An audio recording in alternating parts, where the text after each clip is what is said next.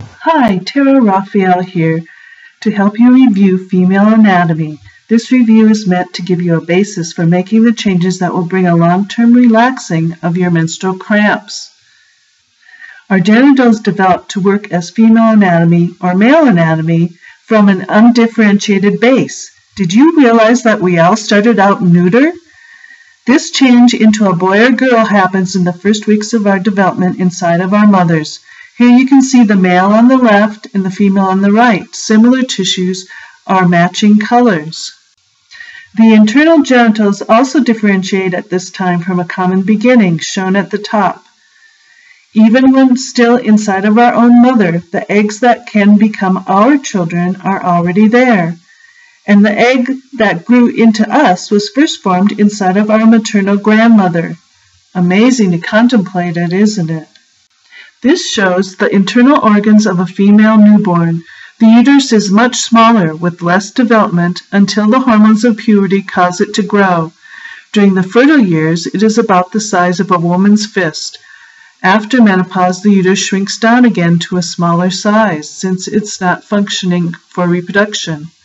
This picture shows the adult woman. The uterus has developed and begins to cycle. You can see the proportional size to the rest of her body.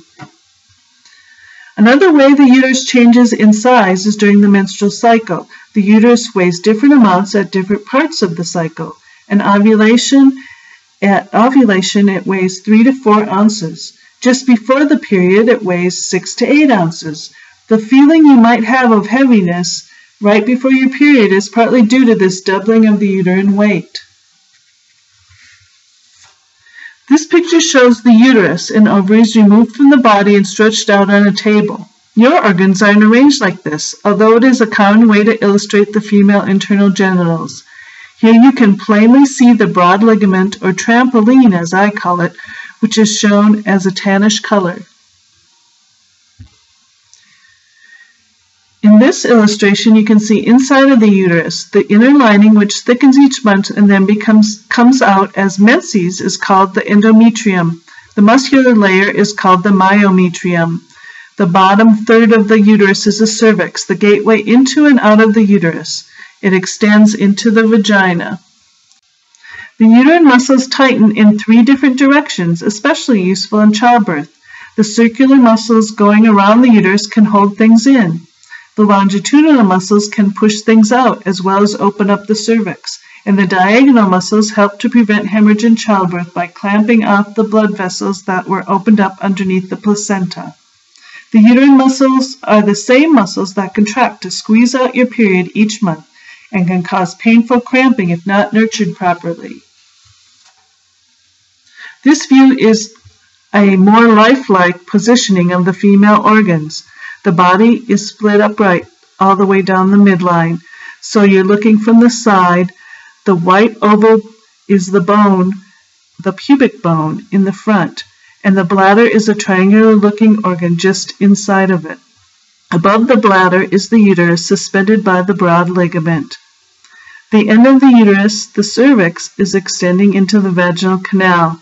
The ovary is above and behind the uterus as well as to the side a bit. Behind the uterus is the rectum.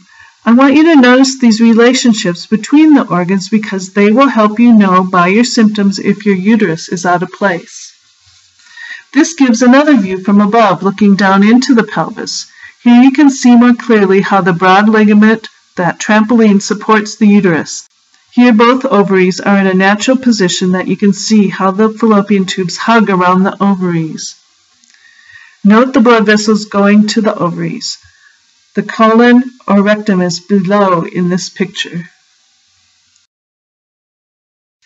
This picture helps us understand how a uterus and ovaries out of their natural place could cut off the blood flow, making for an unhealthy reproductive system.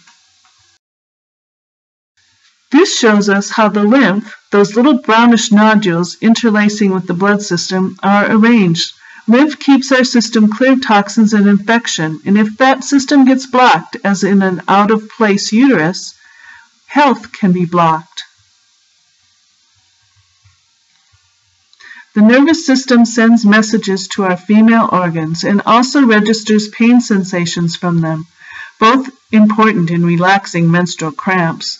This is one reason why spinal and sacral problems can be related to problems with menstruation, fertility, pregnancy, and menopause. Now that you've had a brief tour of the female anatomy, watch my next video, Know Yourself to Relax Menstrual Cramps Part 2, Female Cycles.